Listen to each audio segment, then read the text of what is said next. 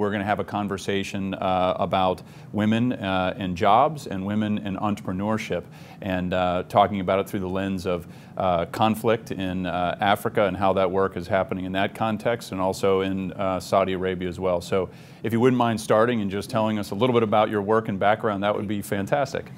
Thank you for having this conversation. You know, in 1996, I wake up and found that Africa was torn apart. I mean, everybody knew about it, but as an African, I was much more engaged in supporting people in Latin America and many other places. And I said, no, Africa, we African to solve our own problem.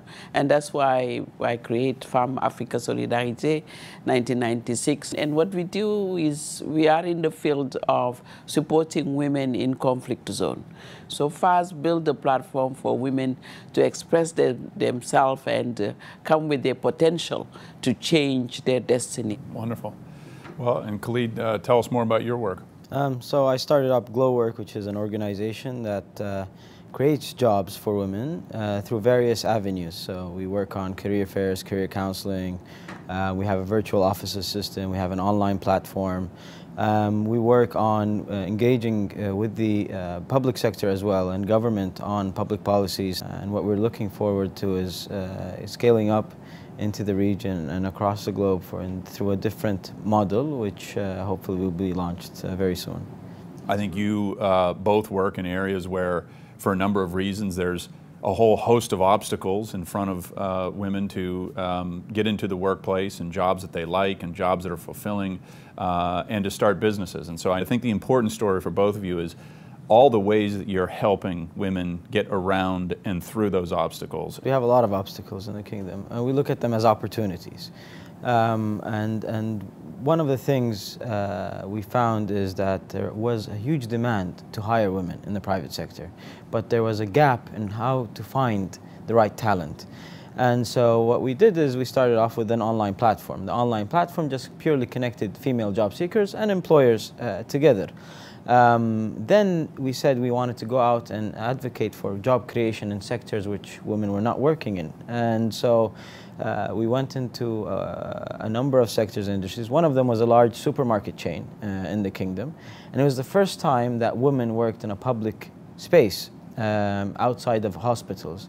And so there was a huge public outcry that, you know, is this right, is this wrong? And those women had to be let go of because the public did not accept to see women working in those positions. That changes our way of how we market, how we look at things. We started targeting men to try to change the mindset of the male population. And so we started creating this virtual offices tool. We worked with a number of telecom operators where we hired their women to work from home as telesales or call center agents. They can monitor the number of inbound, outbound calls, they listen into the calls, they see how much time they're spending on Facebook and on Twitter. This concept, what it does is it allows the male individual in the household to understand the value of the income coming in, even if it's little. That's one. Number two, he sees that she's communicating with other male colleagues by phone and by email. There is no issues there. Within a year, 2 years, he will push her out to the workplace and say, I want you to start working, change of mindset. And this is what we've seen happen over the last couple of years. So in 4 years, we had 50,000 women working in the private sector. Today, there's over 500,000 women working in the private sector in Saudi Arabia. We had this initiative, Women-Led Business Program, and did a survey on different countries, Liberia, etc. And we look into businesses that have potential to grow. We say really if we need to have a critical mass of employees, but also of women that can, grow their business, that they can have visibility and so on. We need to see what are those businesses that we need to support and maybe scale it up in the second phase. So in many places, so we choose some of the women that have that potential, train them, give them the capacity to understand their businesses. But one of the things that we found out was also they need not just to build their capacity to understand their business, but also they need to be coaching somebody to coach them. So we were putting them in contact with, other businesses, male businesses, those who have really make it happen. We did a mentor program with them also. We did a study tour, brought them abroad, and really they themselves created that network and be connected, but also it empowered them. Some of the obstacles, of course, are financing. I always say that in Africa, the collaterals are one of the key issues. You go to the bank, right, and, women don't have a title. It's the men, because this is, the customary law in many countries. It's the men who have the title. And you need a title to guarantee whatever loan you want to take from the bank. So we are also working on policy level to have land title for women. In addition to the policy levers that you're talking about, right, which would actually provide opportunity for women to have title, do you see creative financing options from banks? Well, there aren't as much as we'd like to see. There is a number of semi-government organizations that have been set up that provide entrepreneurship funds for startups and SMEs. But also there, the process takes a very long time. And by the time that it's done, you don't need the requirement for the loan or the financing. There are few development that is happening. Of course, it's very slow. One of our advocacy with the African Union, with the chairperson of the African Union, Madam Zuma, who is very much concerned on this issue of women economic empowerment. We convene the banks and they say, we need, some kind of fund for women. We want you to put a big chunk of money from your fund for a special fund for women. So right now, I think we have been able to. It's a starting point to $200 million. It's starting, but we think that the bank itself can put a low rate in terms of the loan they will put for the women. So we are starting with that, and also engaging with the National Bank as well and private equity.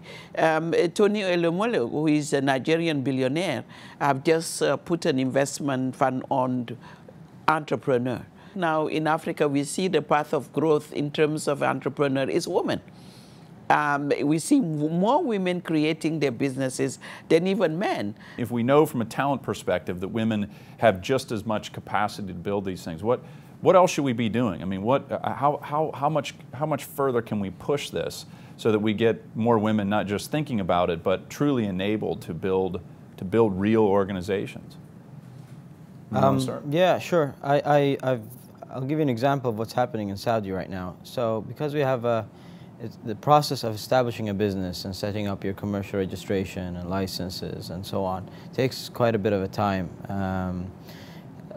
There's a lot of women going online on Instagram and opening their own businesses. And there are men that have opened up businesses as well on Instagram where from the businesses that the women are selling, they would deliver those items. So they connect one another there.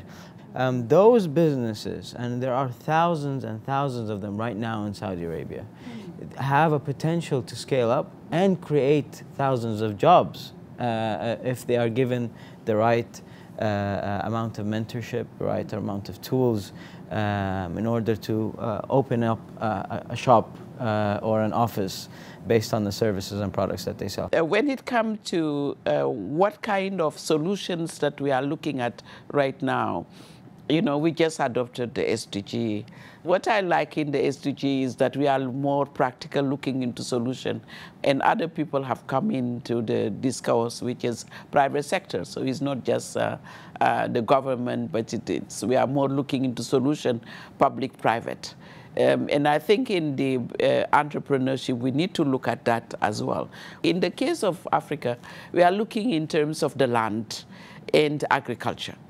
70% of the workers in the field of agriculture are women. 70%. They grow the food, but in a very small scale, and we need to scale that. That's interesting. So what examples have you seen of, where people have started to recognize that maybe women actually have more talent than men do in certain roles and opportunities. Have there been examples? Recently, we worked with Philips in the kingdom on transferring their whole lighting factory to Saudi women. And we worked with them on hiring around 80 women and packaging and assembling light bulbs. And the productivity level was over 300% from their male counterparts. And so that shows you that there is, there is willingness. There's, we see that the women want to prove themselves, where they don't need to prove themselves, but they are out there. They want to show that they are capable, they are talented, and they have a place in the workplace as well as in decision making throughout our lives. On that note, thank you for being a mentor and inspiring story in Saudi Arabia, and thank you for doing that in Africa as well. You're amazing examples of what can be done and enabling that for others. But thanks for telling a part of your story today. It's been an honor.